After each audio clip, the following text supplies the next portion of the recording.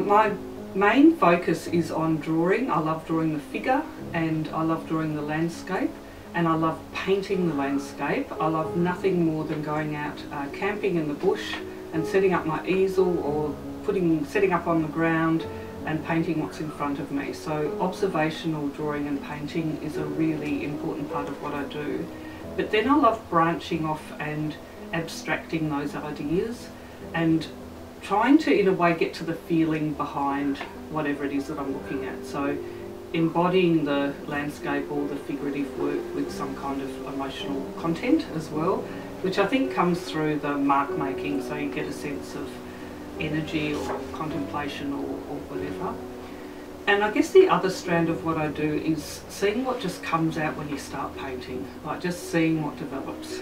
And I guess some of my more recent work that does that, where I'm trying to combine the figure with the landscape or a figurative element that you can recognise, a person or an animal, against the landscape, but abstracting it so it's really a beautiful composition with colour and movement and rhythm that is not necessarily naturalistic, but that means something to me and that I'm engaged with, and hopefully then means that the viewer is also engaged with. My other life is as a children's book publisher, so that's been my career for almost 30 years now, but the painting has always been there in the background. And even when I was quite young and at school, I always loved painting and drawing, and I had my children very young, and so then there were a number of years where it was quite difficult to find time to paint. And then about 1994 we moved out to Healesville, and I thought, right, I'm going to go back to basics and I'm going to start painting and drawing again, working with different artists. So the first artist was Walter Magilton, and he had a studio out at Warrandyte. And I went there and I said to Walter, I just want to learn from the very beginning. And he said, right. And he got out cubes and I was drawing the cubes. And then gradually I went to him for about 7 years and worked with pastel mainly with Walter.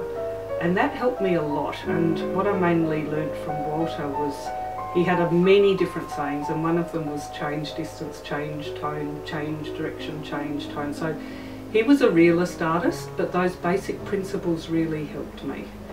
And then while I was at Walter, with Walter, he suggested I do more life drawing, freeing it up and using the figure as an expression for abstract marks and capturing movement, drawing the moving figure or 1 or 2 minute poses. And I find that really exciting, and that's almost like doing scales. It's like a discipline, a practice that I find really energising and absolutely vital to the way I approach my work.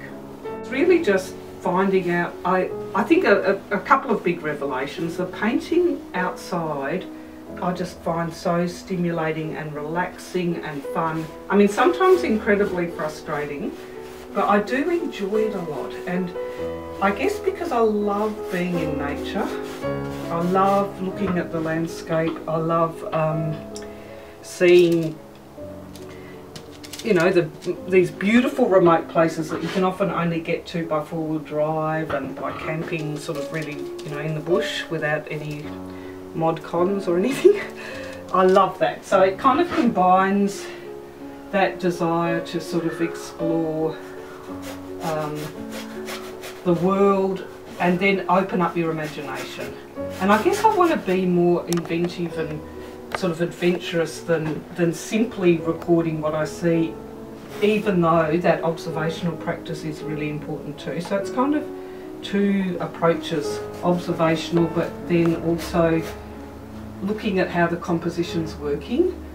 And another technique I love is collage, because develops ideas in a way that's completely different to, because I just start ripping things up. I rip up whatever I've got and I plonk it on the page, and then all of a sudden I'll get an idea, and it's just, you get a result quite quickly and you can paint on it, you can work over it, and it just gives you a fresh new image. And so if I'm ever feeling stuck, collage is the best way of breaking the image in whatever way you like, but then doing several versions of it.